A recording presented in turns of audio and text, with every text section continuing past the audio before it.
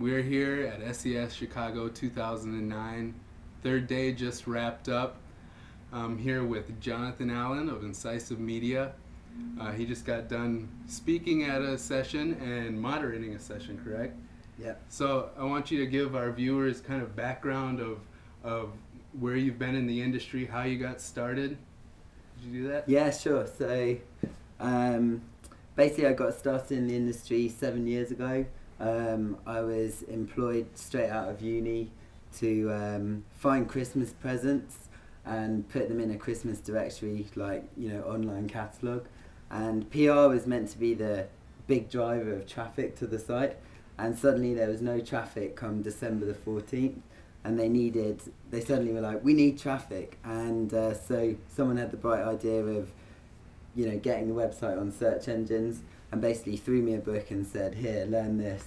And I cracked it in in those days you could crack it quite quickly. And started getting just a trickle of traffic, but found the whole challenge fun, and then kind of thought, wait there, this might be useful. So Jonathan, can you talk to us about what you spoke at here on SES, what you focused on? Yeah, sure. So I talked at the session From Search to Discovery, which is on Mike Green's panel, and basically talked about how there's sort of many webs, many stories, and the way that the search interface is changing. It's like we're going to discovery, and these new signals that mobile phones create and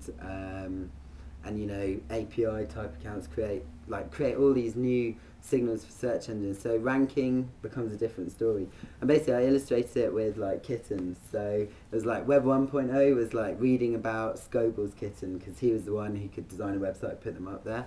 Web 2.0 was like uploading your own kitten and like saying, corporate cat has no time for your shenanigans and lolcat type stuff.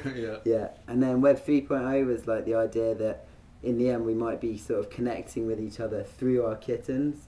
So I could, using like new rich data formats like friend of a friend, extended friend network, tags, and you've got Google Friend Connect, Facebook Connect, Twitter Connect, all that kind of stuff. It's like, in the end, we're going to be putting photos of our cats up, but actually we're going to meet millions of people through that who love our cat and we love their cat and things like that. Other things I covered was like how the search interface is essentially changing, and like we're now kind of looking for sort of serendipitous experiences. And it's a bit like what I was talking about with Twitter. It's like you go on there and like actually there's a million people tweeting a lot of stuff you're not interested in. But if you go on at the right time and with the right kind of set of followers, you get this serendipitous information. And it's like data that now comes off mobile handsets, that comes off APIs, that comes through your extended friend network, is creating these new kind of serendipitous experiences. So it's like you now rather than looking for it, it comes to you. Very cool. So there's one last question I wanted to ask you about. You did a video where you interviewed 50 different SEOs, and you asked them one question. You said, "What should we do with black hats?" And you weren't in that video, but I want to turn the camera around and I want to get your opinion on what should we do with black hats. Good question. Not sure I got the answer even. Like originally, I thought my answer would be put them in a pipe and smoke them. But maybe on a serious note, I think you've got to respect the black hats for pushing the industry, as a lot of people said in the video. And it's like actually when people crack stuff, it's exciting and it gets around and everyone tries stuff. And the black hats have created a lot of that kind of virality of SEO.